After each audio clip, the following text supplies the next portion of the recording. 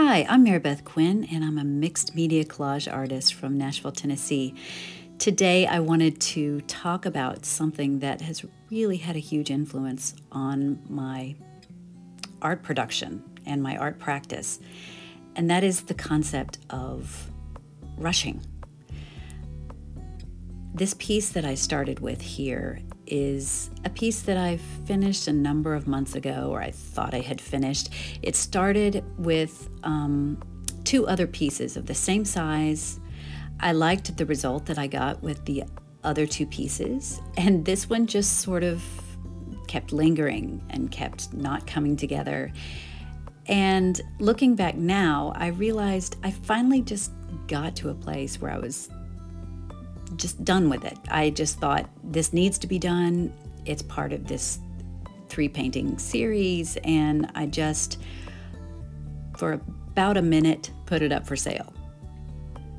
Even though I didn't really like it.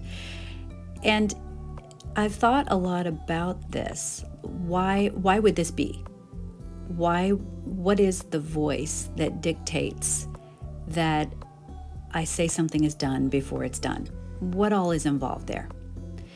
So the other day I pulled this off the wall. It's a 24 by 24 canvas, and I like a lot of the things going on this painting, but it was in no way done.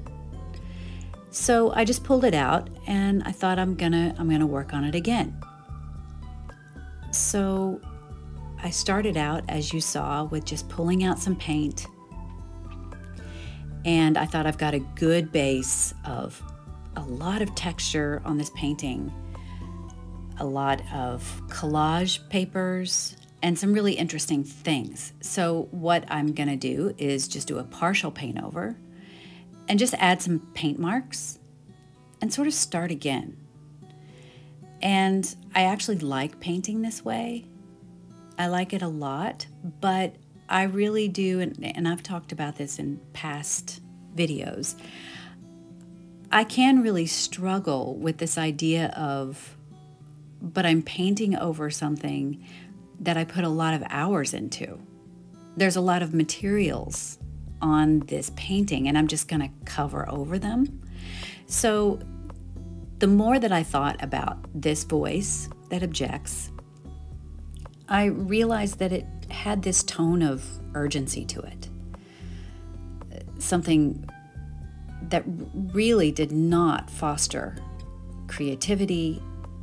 It did not foster taking time with it. And when I really examined it, what I found is that it was a voice that encouraged me to rush.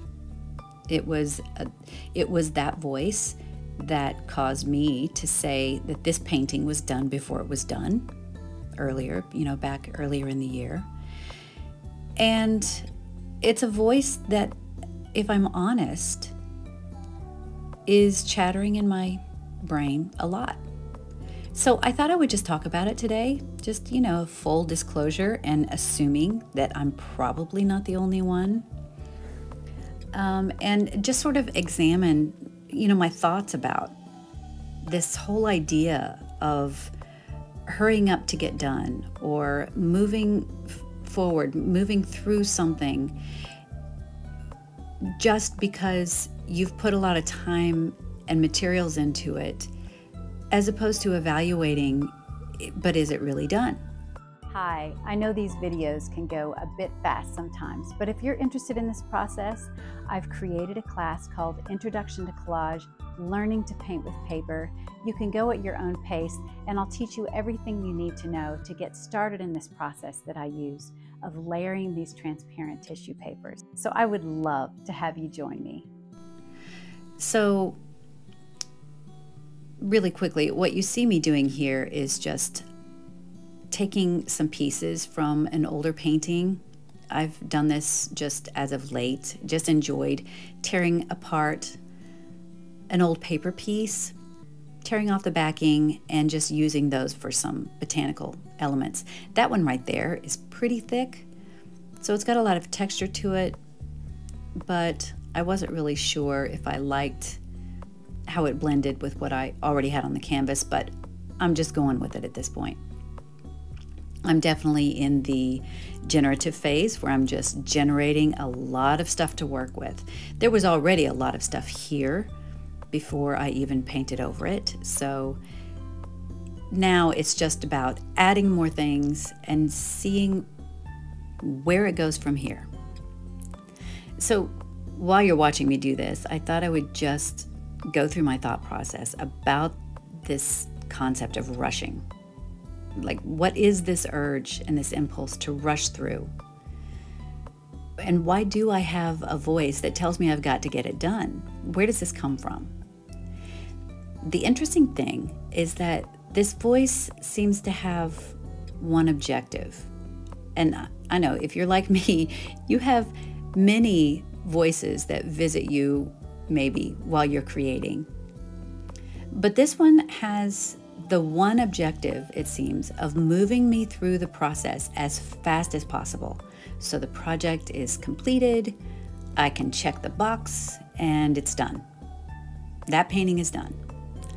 When really, if I examine this voice, if I were to personify it, let's say, it would be a personality that really has no interest in seeing the creative process through.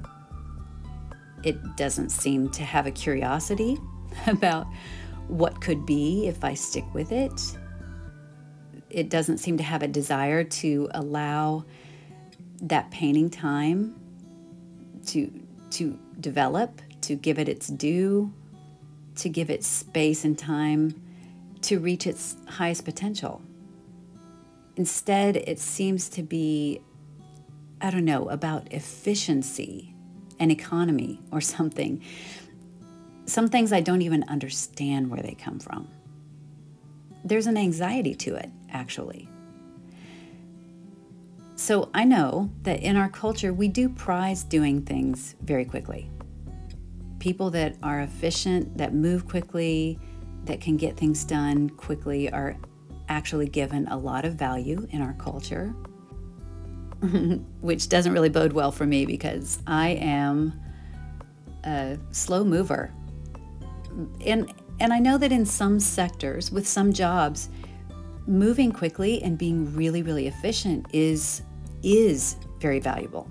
You know, if you're in need of some sort of emergency surgery, you want the guy or the girl that can really do the job and do it effectively and quickly. But, you know, I don't know that this belongs necessarily in the creative process. You know, I remember as a child when we were learning times tables in my class, the culmination of that learning segment was a time test. It was a speed test that you would get to see if you had adequately learned your times tables. And I can still remember, I can feel it in my body, the stress that caused when that test came out. Like my heart would sink because I knew that I knew the work. I knew my times tables, but there was something about only having a certain amount of time to complete the test that just made me lock up and not perform well.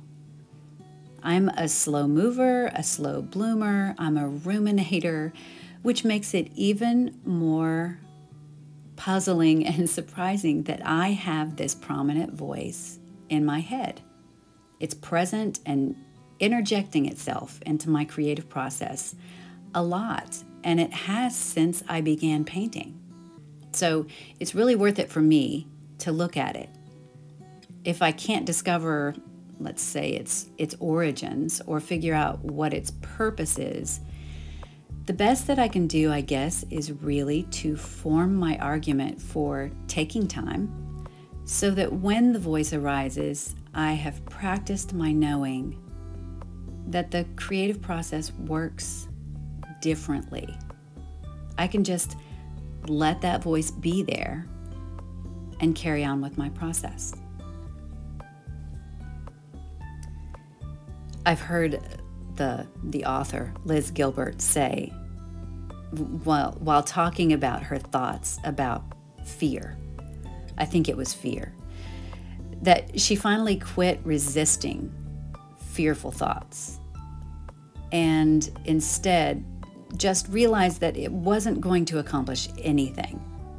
The resistance was not going to accomplish anything. So she just learned to make room for it. So in her words, she said something like, so now I just let fear come along for the trip. But I tell it has to sit in the back seat and it doesn't get to pick the music or the snacks. But it does get to come along for the trip. And I think there's something to that.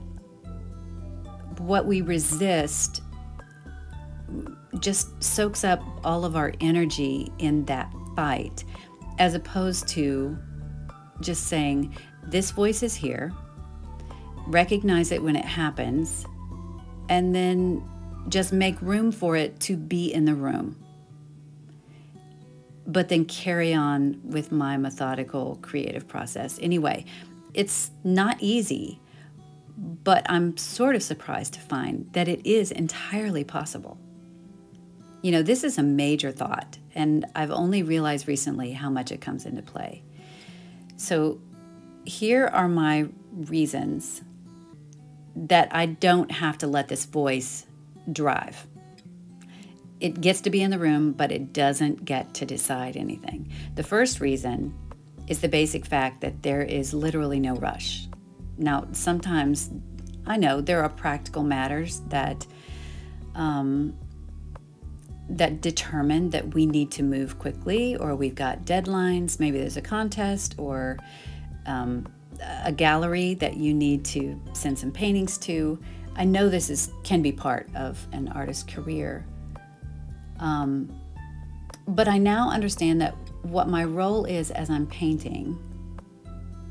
I used to think I was the one with the plan and I was the executor of the plan, and then when it didn't turn out well or I didn't like it, then I was also the judge and the jury. That really raked me over the coals for it not being so great. Well, now I realize that I'm just on the creative journey. I'm the lucky one that gets to follow the trail, that gets to glue little pieces of paper to this surface right here as I get an impulse to do so. I get to see what happens when I do this and to see where it goes from here and how it unfolds. And if it takes longer, then I'm the person that gets to say that that's okay. I get to decide to put this away for a while and work on other things instead. Or I might decide that it needs yet another paint over. I get to decide many things about it, but how long it takes, that's not necessarily in my hands. I'm just there to do the work. Those thoughts feel way better to me than the voice that tells me to rush through. So that's what I serve. My job is to be curious, not expedient. It's like a part of my brain has a time tally. This painting started months ago, and now I'm doing a paint over. So that part of my brain that tallies the time and says, this is taking too long, you're investing too much here, too much loss with no return, which is hilarious because that sounds more like an accountant, and I am far from being anything like an accountant. But when I'm being hard on myself, I guess I do this. How long a painting takes is out of my hands. So if I'm devoted to the process, I have to make peace with that. And then my second reason for not letting this voice run the show, not letting it drive, is that I just get to keep exploring. It is about exploration and investigation and experimentation, and then eventually refinement. I realize now that if your practice is lively and healthy, you will find yourself cycle through all of these regularly. And everything changed for me when I realized that this cycle was natural, it was my job, and it takes time. So I treat myself, I guess, less like an employee that needs to be efficient, expedient, or productive, and more like someone that has taken a lifelong quest to develop, explore, and maybe express some emotion. The forces at work in this job are a bit like the weather. You know, you can't control it, but you work with it and you welcome it. So you see me here just making some botanical leaf formations on some tissue, and I'm just going to add those in to a few places on this painting, so they just peek through. This is what I do love about plants and flowers and nature, is they just poke through and show up when you least expect it. You might only see partial parts of it. Sometimes you'll get a full glimpse, but it's very whimsical, I think. So I've still got a ways to go, but I'm really enjoying the start that I got. And I think I'll be taking my time. You do learn these things as you go along. The rushing for no reason at all is just an impulse, and I may never understand it. But what's wonderful to realize is that I don't have to obliterate it. And like I said, I may never understand the origins of it, but I really can just let it be there. That's such a revolutionary thing. You can just let some of these things that you think or feel that really make moving forward difficult, you can just let them be there. Give them a moment. And then they seem to subside a little bit, quiet down. Maybe they just want to be heard. Who knows? Well, I hope you enjoyed this video, and I know I enjoyed making it and talking to you. And if you would like to join me in my collage class, I would love nothing more than that. It's getting really great reviews. I'm so happy about it. A lot of people are just really loving this process like I do.